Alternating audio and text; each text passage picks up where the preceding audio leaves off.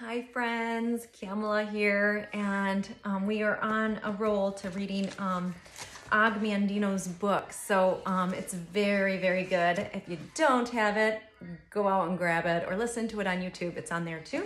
And I'll be sharing this video to YouTube as well. So we'll have it there as a resource. So in my running today, I had been listening and reading this book called Atomic Habits. You may have heard of it. It is by Mr. Clear. I forget his first name. It is James Clear. Okay, so that's his name. And Atomic Habits. And it's just really, really well written. Really, he just describes habits really, really easy to make, and just the compound effect of them. The improved in growth in yourself, the self-improvement part of it. So what I wanted to share with you is what I learned from that book. So I listened to a section of it on my run this morning for like an hour. And so when habits that we have, either good or bad, they start to create our identity.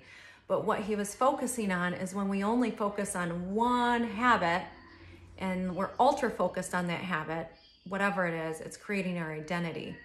When that whatever identity that you have is no longer there, then you have an identity crisis. So that made a lot of sense to me. I've done that in my past. It's like whether it's a relationship or a business or a workout or an athlete or, whatever that habit is, a soldier, that when we change out of that and we don't have another, that was our only identity, you can have an identity crisis. So what that taught me and what I want to share with you is that, your identity should be like water. Everything should be very small doses of what your identity is. For example, it should be subtle. It should be simple. It should be soft. It should be flexible, pliable.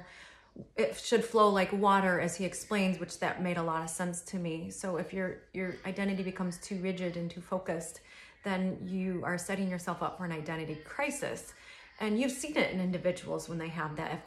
I can give you an example of like what the example he gave me, which made a lot of sense. I've seen is like a business owner that becomes a CEO. That CEO, if they're no longer CEO, that was their only identity, and you take that away from them, you get a lot of reaction from that person. So they can, throw a fit, or they can do a lot of different things. They can become, angry or whatever their thing is. But if you're not completely focused on that and you focus on the actual system of CEO, like you're very dedicated, you're a good leader, you focus on the goal oriented, and you develop a system in that plan of a business that's pliable, it's flexible, it can move into another position, it can move into a new part of your life. You take all those skill sets and then you move it there. So I just thought that was interesting. That's just an example. But so another thing I learned is lack of self-awareness. So as you're building habits throughout your life, in your life resume, you're building these habits. You need to change some habits, and you change them by being self-reflective. So your self-awareness, if you're not self-aware, it is poison. So the antidote of self-awareness, or the lack of self-awareness, the antidote is reflection and review. So reflection and review allows you to remain conscious of your own performance.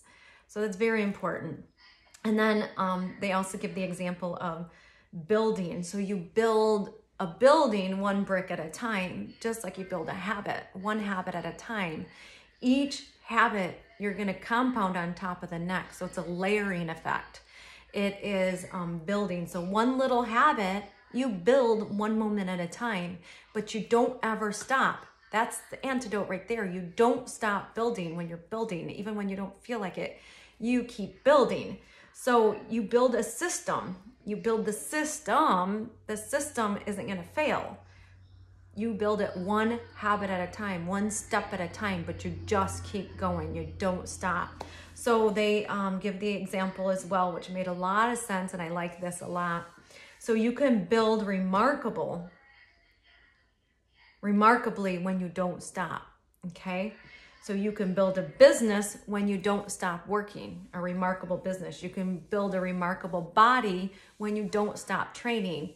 You can build a remarkable knowledge when you don't stop learning.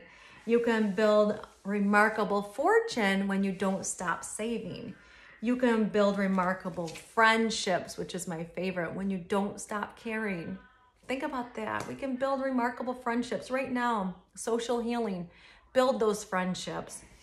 Okay, so that was my little reflection. And then on my scripture reading that resonates with that information, I always go to this book, which gives a lot of scripture of our brain and how we can do it. So Deuteronomy 30:19, I call heaven and earth to witness against you today. And I set before you life and death, blessing and curse. Therefore choose life that you and your offspring may live. So that's so important. Choose life. We are life breathers. You don't breathe death into people. You don't tell them you must feel like shit. Never tell that to anyone, because that's breathing death into them. And we are life breathers. We've all made mistakes in our life. We've all made bad habits. Now we change them. We self-reflect and we change them because we're life breathers. We breathe life into ourselves. We breathe life into other people. So God says he's witnessed against you today, and I have set before you life and death. And then it says in Matthew, for by your words you will be justified, and by your words you will be condemned. Your words. Our thoughts become physical manifestation. Our thoughts will become concrete. So if your words are showing up that are negative, then you got to take a look back at your thoughts. So always, Matthew 12:37, always check our words. Our words, the habit of those words, check that. Romans 14:12, yes, each of us will give a personal account to God. Galatians 6:5, each of you must take responsibility for doing the creative best you can with your own life. Doing the creative best you can with your own life. Self-reflection, let's check that. Psalm 119, open my eyes to see the wonderful truths in your instructions. That's amazing. Oh, I love it, you guys. Oh, it fills me up to share that. I love sharing information. So Mandino, we're in scroll number 4, which is totally awesome. I love this one too. All of these are great, you guys. These are affirmations. You could come up with your own affirmations too. But the suggestion is morning, noon, and night, you review the affirmations, because that is going to fill us up with those words, those thoughts, those habits. 1% every day, just like one step, you can build great things. You can build a great you. One step at a time, one affirmation at a time. Build, but don't stop building. Keep going. Okay, so scroll mark number 4. My kids are in homeschool right now, so they're doing a Zoom call. I am nature's greatest miracle.